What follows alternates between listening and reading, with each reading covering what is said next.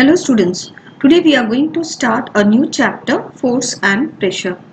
In this chapter we are going to cover a few topics which are force or pull or push, exploring forces, a force can change the state of motion, force can change the shape of an object, contact force, non-contact force, pressure, pressure exerted by liquid and gases, and atmospheric pressure.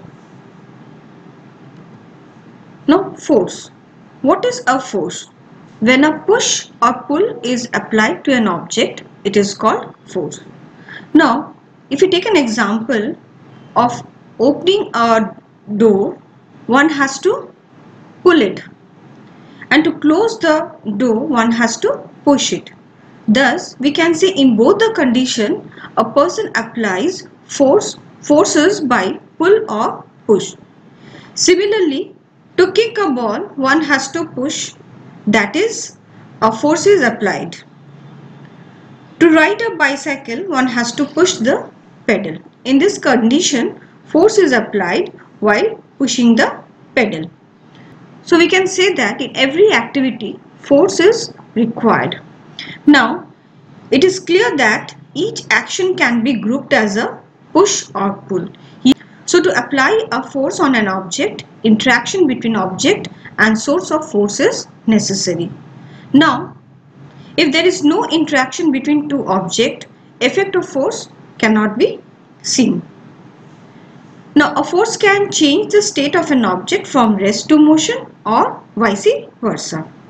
So to let a force come into play, two or more objects must interact with each other.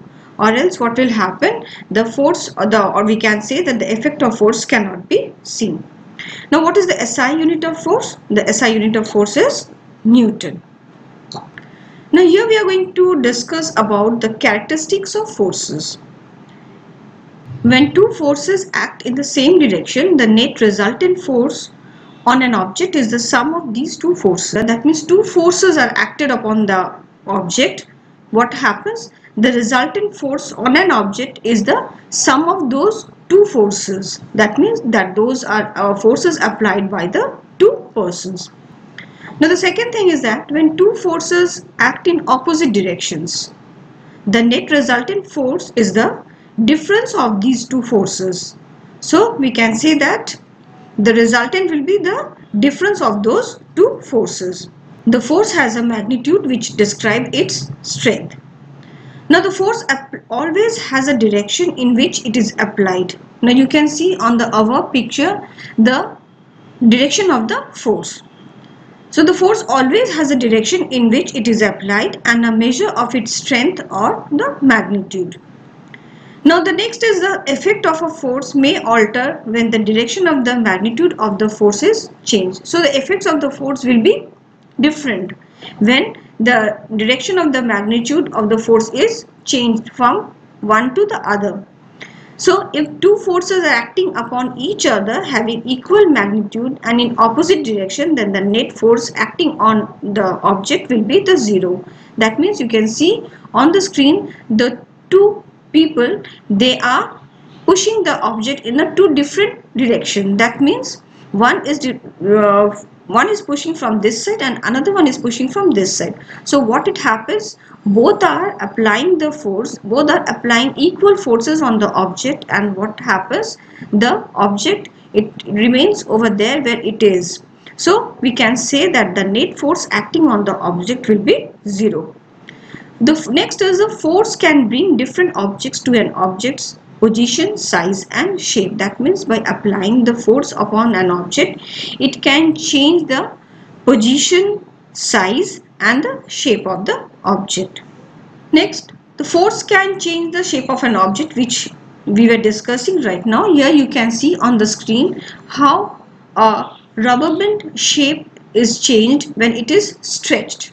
So once when it is stretched, it becomes a little bit bigger, and once the stretching is released, so it comes back to its original position. Same way in case of sponge as well as the spring. When we squeeze a spring, it becomes smaller. When we release it, it becomes bigger. So we can say that the shape of an object can be altered if some force is applied onto it.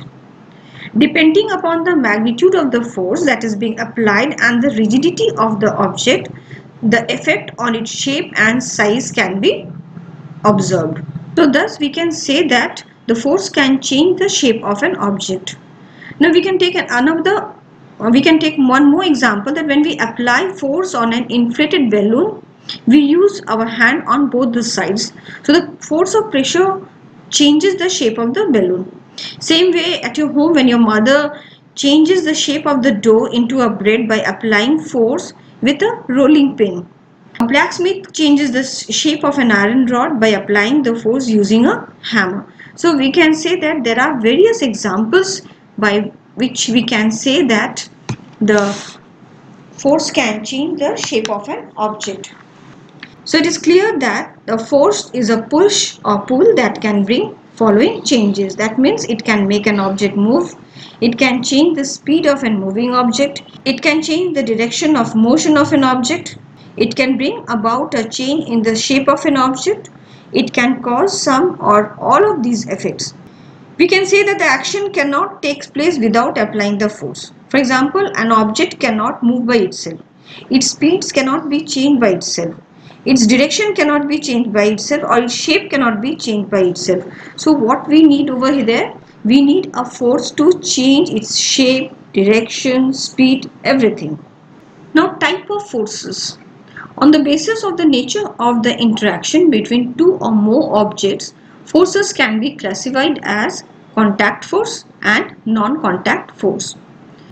Contact forces are applied only when two or more objects come in contact with each other. So under this contact force, we can have the muscular force and the frictional force. Next, in non-contact force, the kind of forces are applied when the objects do not come in contact with each other and yet are exerting a force upon each other. So under this we can say that the magnetic force, the gravitational force and the electrostatic force comes. Now contact force. Forces that comes into contact after the interaction between the object is called contact force. Now contact force acts on the point of contact. For contact force, the interaction between the object is very much necessary. We know about many examples that pushing a car, opening a drawer, or kicking a ball or hitting a ball. So in every cases, the interaction between the object is very much necessary. Right. Now first of all, here we are going to discuss about the muscular force. The force that comes into play because of the actions of muscles is called the muscular force. We can say that human beings use muscular force in order to walk. We can take many more examples like that. The expansion and contraction of lungs is because of muscular force, or the movement of food along the food pipe, that is also because of the muscular force. The animals also exist the muscular forces, that is why they can move from one place to another. The muscles work together to perform an actions. That means the force that comes into play because of the actions of the muscles is called the muscular forces. Now next is the frictional force. It is the force that is exerted by the surface over an object whenever the object moves on the surface. So what happens? The force of friction always acts in the opposite direction of the motion of the object. You can see in the picture, the girl can ride because of the frictional force. In frictional force, it leads to the generation of heat as two surfaces come in contact with each other. You can do this example by yourself. When you rub your hands together, you will see that the heat is produced as a result of friction between the hands.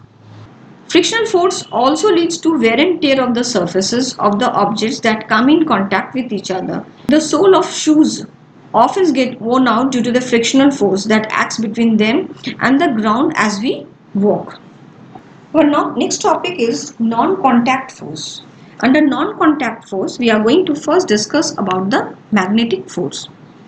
So the force exerted by any magnetic object is called magnetic force.